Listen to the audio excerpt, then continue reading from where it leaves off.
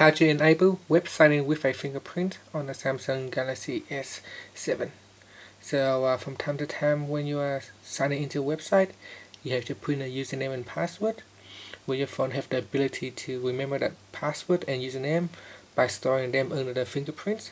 So whenever you go to that website, you can use your fingerprint to sign in instead of having to put in the username and password again.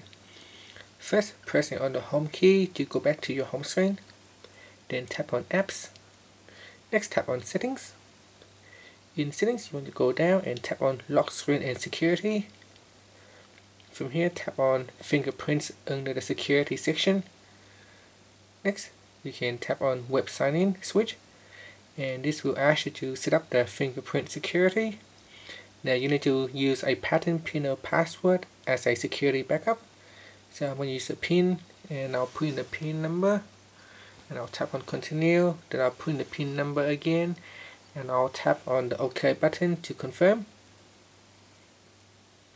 So once that is confirmed, we can now set up the fingerprint by placing our thumb or finger on the home key, and this will allow the phone to learn your fingerprint.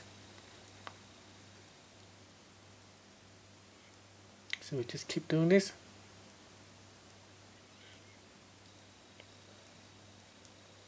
So remember to lift up your finger and pull it down regularly until it is completed. So here it is, 90%, 100% success. So now that is completed, you can see that from now on, when you go to a website, on the second time or the third time, when you try to sign into that website, you can place your finger on the home key and you will be automatically signed in.